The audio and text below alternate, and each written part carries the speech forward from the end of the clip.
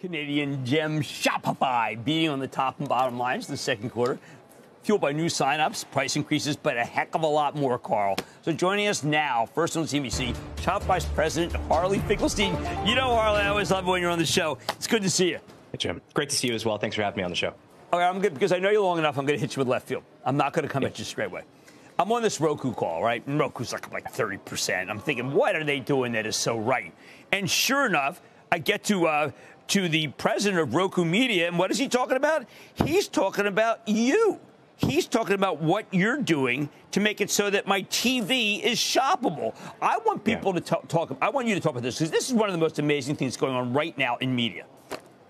Look, the thing that we pride ourselves on is creating this future-proofed retail operating system. And what that means is that every single one of the merchants and brands and companies, whether they're small brands or they're large brands, Fortune 500 type brands, when they come to Shopify, they can sell across every single surface area where consumers spend their time.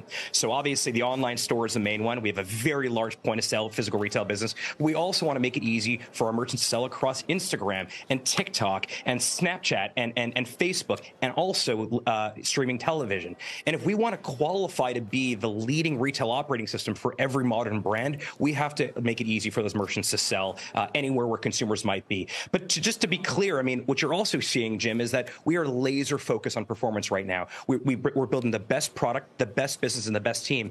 And that is now possible because of what you and I talked about the last time I was on your show, which is we've architected a new shape of Shopify. Way more focus on our main quest, better talent density, and we're executing with greater speed. And that's the reason why you're seeing for the quarter, revenue was up 31% year on year to $1.7 billion. GMV was up 17% to $55 billion.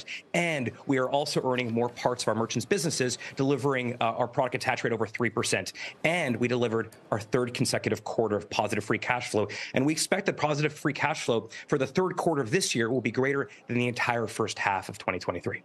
Which is extraordinary. Something else you do that's extraordinary that I think people may not realize is you actually have empirical evidence about how well you do with Shopify checkout, which is as easy as can be. And if I were a consumer product company, which I know love you, we should point that out, I would be fascinated by how much better you do with your checkout. You've got numbers. Tell us, because they're incredible. Yeah, so I've been saying this for a long time, but now we actually have evidence from a third party, a major management consulting firm that put out that Shopify's checkout is unequivocally the best converting checkout on the internet. In fact, it converts 36% better than the competition. And if you look at every checkout on the internet, it converts 15% more on average. So we are building and optimizing our checkout. We've been doing it now for 2 decades. And that's the reason why folks like Supreme and Taylor Swift can run these massive flash sales on the platform. But the second thing is Shop Pay.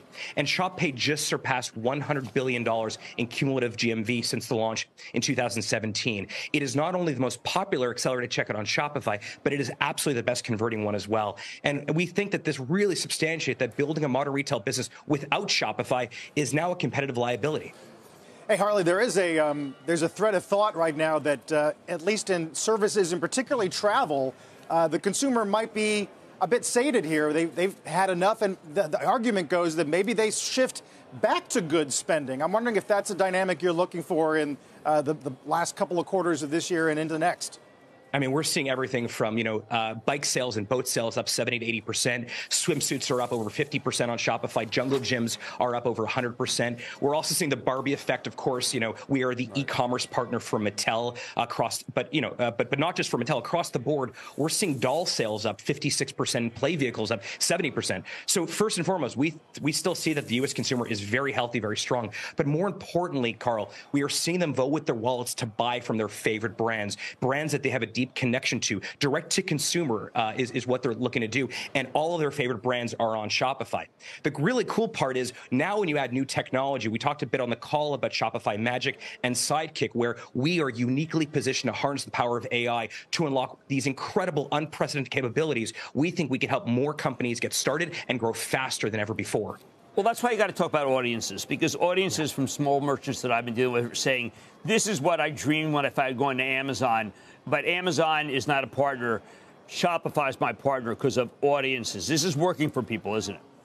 It is. So, I mean, remember, most people don't refer to Shopify in this way, but if you were to pretend that Shopify was a single retailer, if you were to aggregate all of our merchants, let's just say in the US, for example, we would be the second largest online retailer in America. What that means is that we have incredible economies of scale. So when we go to negotiate rates on things like payments, for example, we're negotiating as if we're the second largest online retailer. And then we're able to provide those economies of scale to small businesses, medium-sized businesses, and even larger companies like the Glossiers and Mattels and the Spanx of the world who use Shopify. But audiences is really interesting because what it allows us to do is help merchants on Shopify buy ads more effectively.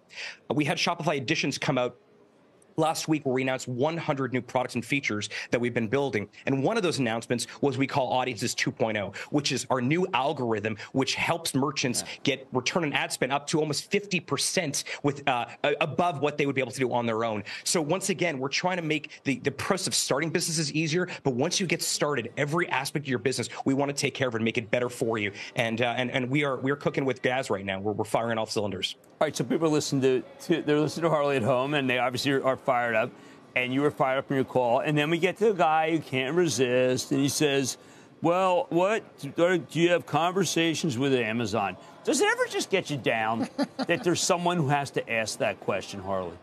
No, I don't mind that question. I mean, like I said, we are talking to Amazon, and frankly, conversations remain productive, but there's no news yet to share on that. Well, I don't think there should be. Anyway, thank you. That's something.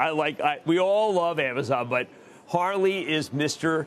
Small Business Person, and there's nothing better than that, even though it's got some great consumer product companies, the big ones.